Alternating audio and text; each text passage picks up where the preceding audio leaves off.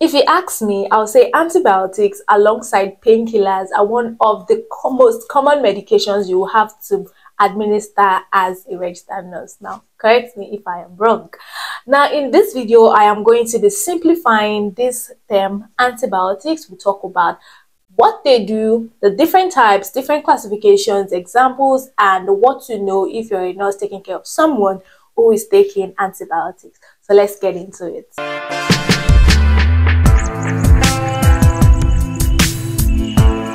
Hi, my name is Imolia Yobusari. I am a registered nurse and you're welcome to my YouTube channel.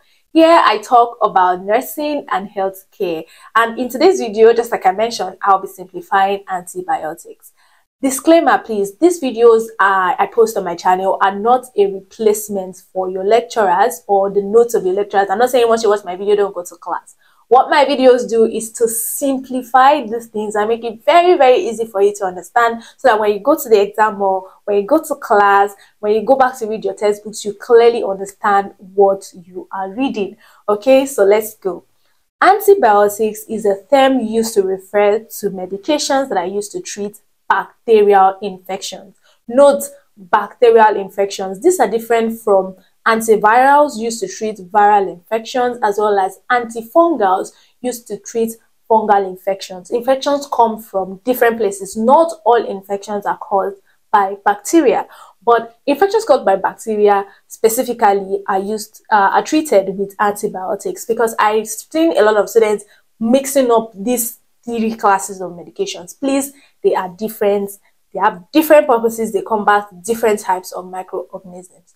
Now, these antibiotics can be broadly classified into two types, which are the bacteriostatic and the bactericidal. Now, from the words static and cidal, that should give you an insight to how they work or what they might be doing. So, bacteriostatic antibiotics, what they do is that they keep the bacteria static. They stop the growth, they contain it, they box it up so that it doesn't multiply or move about in your body. While bactericidal, from the word cidal, suicidal, they kill it completely.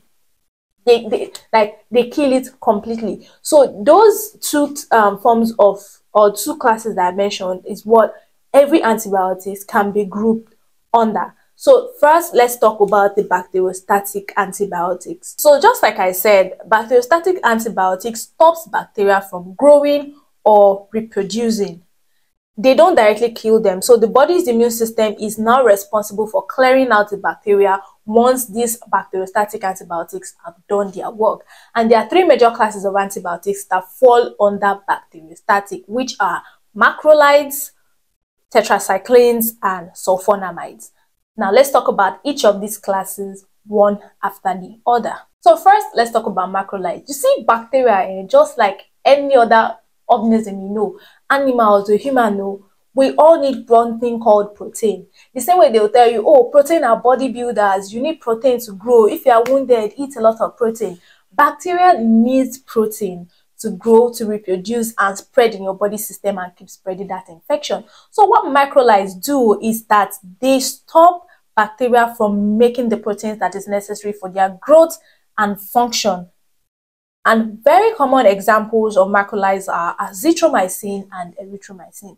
Very simple, very direct. The protein that they need to function, they are stopped from making it, and because of that, they can't grow. So once they are static, they become, stopped from growing. The immune system takes over and clear them out.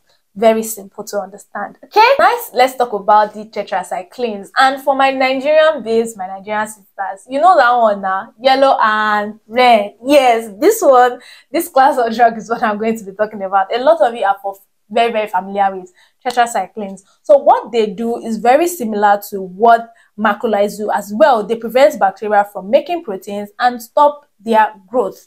Very common example of tetracyclines are doxycycline and tetracycline. So doxycycline is that green one. And see, these two medications, I identify them on the word by their colors. Green, one is green, then there's one that is red and yellow. So the traffic lights, red, yellow, and green, those are the three colors that come into tetracycline class that I always remember. So now let's talk about the sulfonamides. Now, sulfonamides do not attack proteins like the two other bacteriostatic guys, which are tetracyclines and macrolides. What sulfonamides attack now is folic acid. Remember, when you go to the antenatal clinic, or if you've ever been around somebody that is pregnant, they'll tell you, oh, you need folic acid for your baby to grow well. So the same way we human beings also need folic acid, bacteria also need folic acid to function, to cause those infections in your body and to keep them spreading. They need folic acid. So this is what the sulfonamides stop them from being able to produce. So basically, sulfonamide stops bacteria from making folic acid, which they need to grow. And some very common examples of sulfonamides are sulfasalazine, sulfoxazole, as well as sulfadiazine. You see the way they are accompanied with what? Sulfur, sulfur, sulfur. You know what to do when you see them in the exams. I'm not saying that any drug that starts with the word sulfur is a sulfonamide, but there is a very high chance. So these prefixes and suffixes are ways that you can identify medications in your exam. So now let's talk about the bactericidal antibiotics. The bactericidal antibiotics, just like I earlier mentioned, can kill off bacteria. These ones, they don't have mercy. They see the bacteria like this, they attack it and they kill it. So there are about 4 classes of antibiotics that fall under this class, which are penicillins, cephalosporins, fluoroquinolones, and aminoglycosides. So now let's talk about how they work and the different examples of drugs that fall under each of these types. Let's talk about the penicillins. You see these penicillins there, they are not nice, so they are not nice at all. You see the way I'm talking about antibiotics as if I'm gisting you. So now, if you remember your biology from secondary school or high school, whichever one it is, draw them in like square forms, and you now say plants has cellulose cell wall, and this one has plasma membrane, this one, you know, you always label those cell walls, which is what gives bacteria some form of structure. So what penicillin does is to stop protein synthesis in that cell wall, not in the entire bacteria, now in the cell wall. And what happens? The bacteria bursts and dies.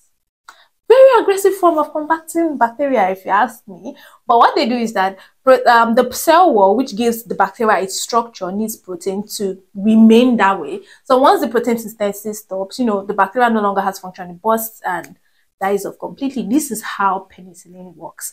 And some common examples of penicillin are amoxicillin and your regular, you know, penicillin medication. So these are very common examples. Next class that I'm going to be talking about are the cephalosporins. Now, the way cephalosporins also work is very similar to penicillin. They also interfere with the bacterial cell wall, and that will make the bacteria very, very weak and unable to survive.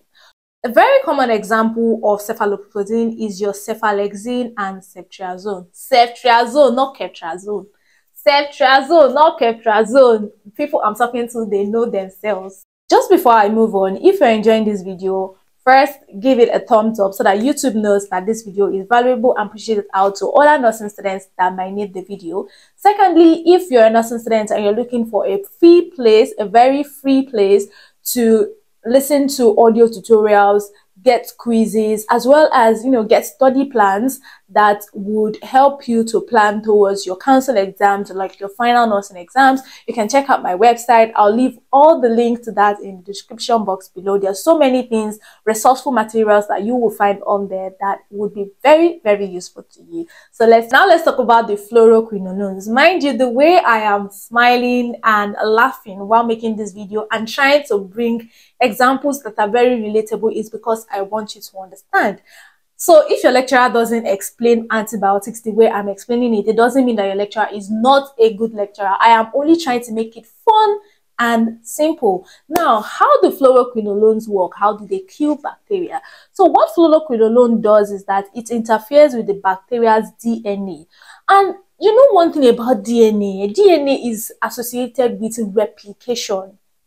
Your parents' DNAs were replicated to make you meet with your husband or your man. You guys replicate your own DNAs to make your own children. So DNA and replication, they go hand in hand. So without DNA, that means the bacteria cannot replicate itself. So there won't be all this cell division or anything. So what fluoroquinolone does is that it prevents the bacteria from actually, it actually interferes with the bacterial DNA, sorry. So it doesn't get to kill it, copy itself. it doesn't grow, it doesn't spread, and it dies off completely, because DNA is like the lifeline of anything. Like if there is an alteration in the DNA, there will be genetic mutation. So obviously DNA is like the lifeline of the bacteria. So it attacks that particular lifeline. The bacteria can no longer replicate or copy itself, and it dies off.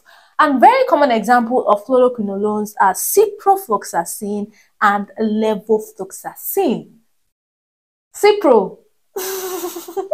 I'm very sure you people are remembering your Cipro drips from the word or word posting. Yes, those are fluoroquinolones.